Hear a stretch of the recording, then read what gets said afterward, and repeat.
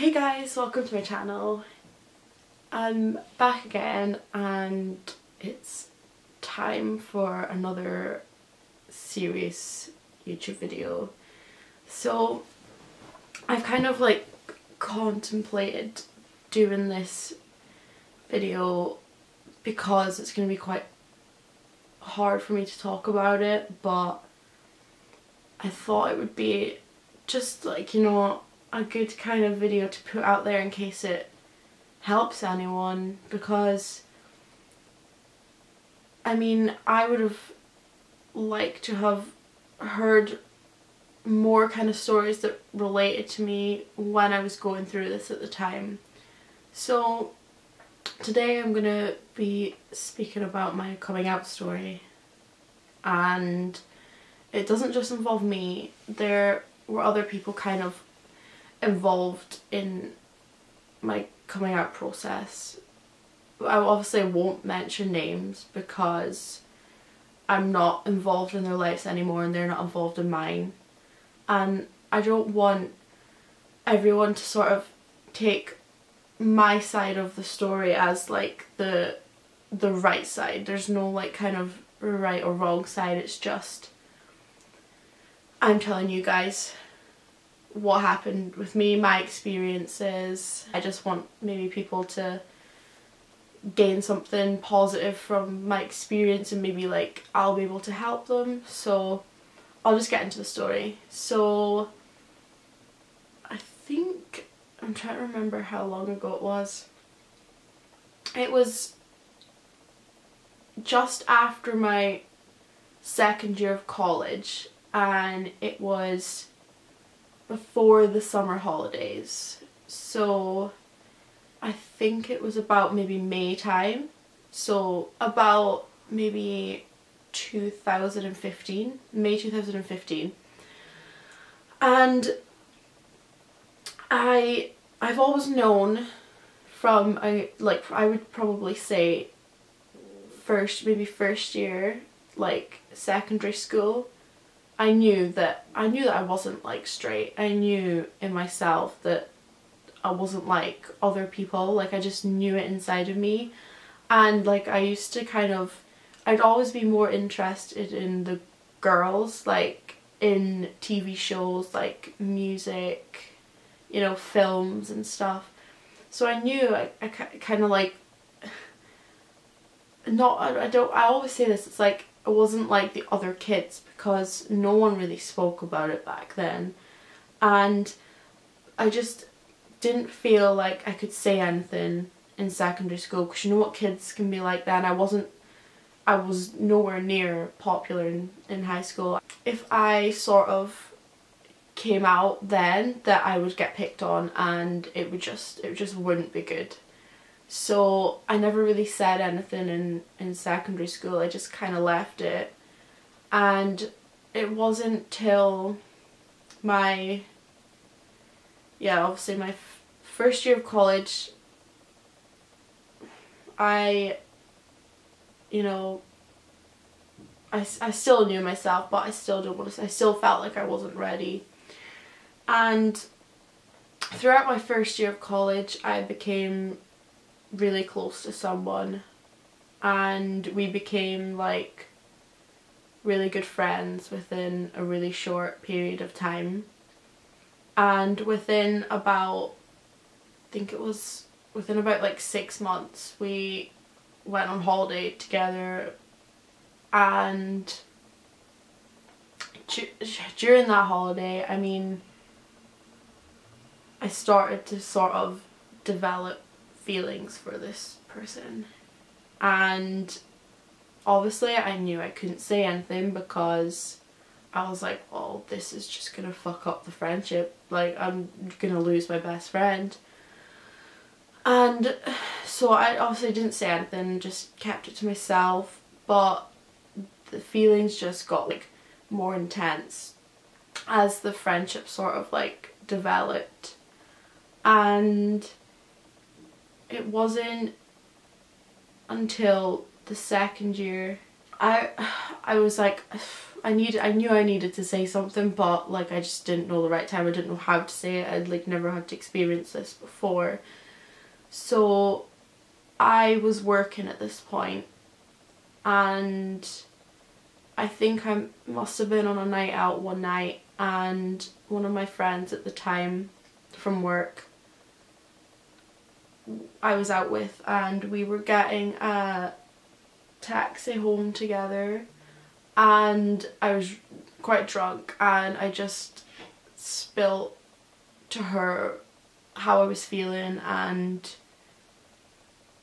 like who I had feelings for, and I basically just came out to her that night, and I was like kind of thinking, oh shit, what have I done? And I was like, hopefully she won't remember in the morning, like maybe she just thought it was like a drunk sort of thing, but she did remember and she messaged me about it. So that was kind of like me sort of out to one person. And then there was also someone else in my work that I spoke to about it. Like she had come out to me, so I was like, right, okay, like maybe I can just tell her as well, and I'll know some, like at least someone kind of like understands me. So there was 2 people that knew about it at the time, and they knew for a couple of months or so, and one of them in particular was almost kind of like pushing me to tell this person that I liked her. And because back then I was quite like naive and sort of would believe what other people said. Like I wouldn't really trust myself, if that makes sense. I would sort of like go on what other people said, and I probably listened to people too much. And at the time I probably should have realised that this person who was kind of trying to push me to tell, well, to come out to this person and tell her how I felt, probably didn't have the right intentions and maybe wanted to cause a fallout. But unfortunately I listened to her and I was like, right, okay, I'm gonna tell her. So there was one night I stayed over at the girl's house, the one that I liked, and I was so nervous. Like I felt physically sick, like I didn't want to eat. I was gonna tell her at night, but I couldn't. I just couldn't do it, so I didn't. And the next morning we were meant to have college in the afternoon. We were just sitting having breakfast, and I was like, come on, I need to do it, you need to do it, in my head. And I don't know why I felt like I had to, because this other girl at my work had told me to. So I finally kind of plucked up the courage and called on my friend, and she looked really worried. Like she was like what's wrong? And I basically just spilled everything. Well, first of all, when I first came out, I came out as bi, because for some reason I was too scared to fully come out as gay. I don't know why, like I don't know. It just felt like too big a step for me. So at first I came out as bi. And I told her about the feelings, which was really, that was the difficult part. That was the bit I just did not want to sort of say to her, but I knew I had to. Well, I didn't have to, but I had to eventually tell her at some point. And she seemed like she was shocked at the time, but she was fine with me. Like she seemed okay with me. She was just trying to, like, asking a lot of questions, obviously trying to get her like head around it. I went home and she was fine with me that evening once I left, and so I was like relieved almost, because I was like, oh my god, like she's okay with it, because I was so worked up about telling her. I was like, oh my god, like this could go horribly wrong, like I could lose my best friend. So I was really relieved and I was quite happy, and I ended up going home and coming out to my mum that night as well. So I thought, oh my god, everything's gonna be okay. And I woke up the next day and I was scrolling through Instagram and a post by her had come up, and it seemed like it was aimed at me for sure. It was like an indirect kind of thing, and it was like a quote or something. So that made my heart sink. I felt shit. So I instantly messaged her and was like, oh, are you okay? Like, I saw your Instagram post. And she was really blunt with me, like really, really blunt. And I was like, okay. I was like, well, was it about this situation? And she just kind of went, well, no, not everything has to be about you. And I was like, whoa, okay, like, what? So I think, I can't remember what else was said that day, but basically anything I tried to say to her, she was just blunt and really shitty about it. So I just kind of left it. And the Friday was the same. I was just like, well, do you know what, I'm just gonna have to leave it. But that Friday night I was really, really upset. I honestly, well, actually the Thursday night as well, because of the answers, I thought everything was fine, but it wasn't. So I ended up like basically crying myself to sleep the Thursday night, crying myself to sleep the Friday night, and I was just thinking the worst. I was like, oh my god, I was like, this isn't gonna be okay. Like, oh, it was awful. I can't even describe how I felt, to be honest. And on the Saturday I had to go into work, and I was on with one of the girls who kind of knew about the situation, the one who kind of understood where I was coming from, and I just burst into tears. I like broke down, and she was like, it's okay, it's like, come to the staff room. So like she took me to the staff room, sat me down, got me a glass of water, and I just told her what had happened, and she tried to like, you know, calm me down. I honestly had no idea how I was going to work after that, but it was kind of a nice distraction, you know, just to get away from just doing nothing, like, and to not be on my phone, because my phone was a really, really negative thing at that sort of time for me, because obviously I was like seeing stuff on social media, like not being able to message this person. So we went like the whole Saturday without speaking, and same on Sunday as well. She didn't speak to me either. And it wasn't till, because I was like, okay, I need to give her some space. This is probably like really weird for her to get her head around. And I didn't think of myself at all during this time. Like, all I could think about was, oh my god, is she okay? What's she thinking? Like, I couldn't give a shit about myself. I was coming out, and the last thing I could have cared about was my feelings and my emotions. All I cared about was everyone else around me. So it was the Sunday night, and I think she messaged me first and was like, look, can I phone you? So I was like, yeah, okay. And I was so nervous, I felt so sick, so I was like, I have no idea what she's gonna say to me. So she phoned me, I went upstairs, and I can't remember some of the things she said. Honestly, it was a blur, because all I done for the first like 15-20 minutes of that phone call was cry. No words came out of my mouth. She was just like saying what she felt to me, and I was crying. Like, I've never cried so much in my life. And I listened to what she was saying, and I couldn't speak because I was just in a state on the phone, and I just remember it so well. Like, I'm just gonna get a bit emotional, but like, I remember it so well, just how much I cried because of all these things she was saying. And we ended up, like, you know, speaking it through, and we sorted it out. Like, we spoke through it, and we ended up like joking about it towards the kind of end of the phone call, and I was like, okay, everything's gonna be okay. Like, obviously she was like, yeah, it's gonna be a bit weird for a while, but it'll be okay. So we ended up being fine. Like, I saw her the next day because we had college, and it was okay. Like, I was really nervous to see her in person. I was honestly so scared, but it was okay. It was absolutely fine. Like, it was almost as if it hadn't really happened. For like what she had said, and like, she did say a lot of horrible things when when I told, well, when she was angry, she said a lot of horrible things to me, and it hurt me really, really bad. But this girl from work seemed really angry that I'd like made up with her again, which now that I look back and I'm like, her intentions were not right at all. It was almost as if she wanted me to tell, because she knew it would cause a fallout.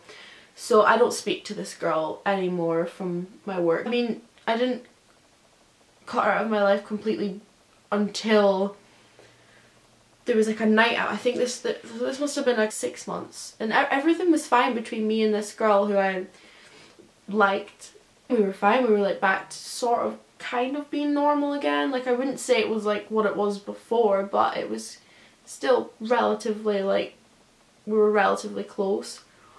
And it was, I think it was 6 months later, there was like this party with my work, and I took the girl, my best friend at the time, along to it.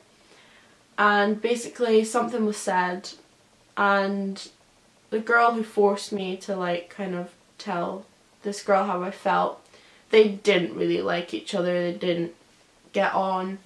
Something happened there, and I ended up falling out with both of them on that night. And that's when I cut this girl from my work off completely. I didn't speak to her, and I don't want to be involved with her. So we didn't speak, and me and the other girl, well, my best friend, we were fine the next day. Like, we were laughing about it, so it was fine. But that was kind of, I mean, we stayed friends, me and this girl, and I still obviously I had to get over feelings really bad, so I had to get over them, which was shitty. Like, this is what I feel. I was like, this girl, it was almost as if she didn't consider my feelings at the time, because I was the one that had to get over them. So I just, you know, I just thought it was really shitty of her. But anyways, we stayed friends for the third year of our college. Towards the end of college, it wasn't the same. It was almost as if we started like drifting apart, and yeah, we ended up like, it was a mini argument. It wasn't like an argument that got too heated, but it was like a little bit heated. And after that, we just didn't speak, and I've never heard from her since. And to be honest, I am much more happier now that she's not in my life. Like, I got over my feelings like basically once she was out of my life, and what I done was I just deleted her off of every social media, deleted her contact, deleted all the photos I had with her, because I was like, I don't want to look back at these photos and just, you know, relive some, well, obviously we had good memories, but I think the negative memories for me sort of kind of overtook a little bit. So I just like deleted everything. It was almost like I just deleted her from my life, because I was like, I don't need that negativity. That was kind of like my really sort of like dramatic kind of coming out story. I mean, it was something like something from a movie, to be honest, like, for me. And I mean, obviously at the time I was really upset, and it was really hard for me because of that situation. But now that she's out of my life, like, I'm so much more happier within myself, and like I can finally start accepting myself for like who I am. And like, I'm gay, like, I know I came out as bi, but towards, I think it was maybe like 6 months or 6 months to a year after I came out as bi, I was like, I'm not interested in guys at all. Like, so I was like, no, I'm gay. So that now I'm fully comfortable with myself, and my mum and sister are completely fine with it. Like, they were really chill about it, like, which I'm really relieved at. And when I moved down to uni, the girls that I share a flat with, they're all so accepting of me, and it's just so nice to have like those people you can feel comfortable speaking to around it. Like, and also there's one of my other friends from uni and college, she was at the same college as me too. She's just great as well. So like, all of my friends are just so accepting of me, and my friends from back home too. So it's nice to have friends who just love you for who you are. I mean, I did have things that helped me through it. Like, that's when I started sort of getting into Rose and Rosie at that sort of like time, and they're just amazing. Like, if you haven't checked out their channel, like, please go and check out the channel. Like, their relationship will just give you so much feels, and then you'll be like, okay, I know I'm gonna be happy one day. Like, I just look at them and like, they're happy, I'm gonna find that one day. So it's really nice to sort of look at them and look up to them and have such amazing role models. So that's where I'm going to end the video on that note. So I hope this maybe could help someone, you know, you never know, but even just listen to the story. And yeah, thank you for listening, and I will see you guys in my next video. Bye!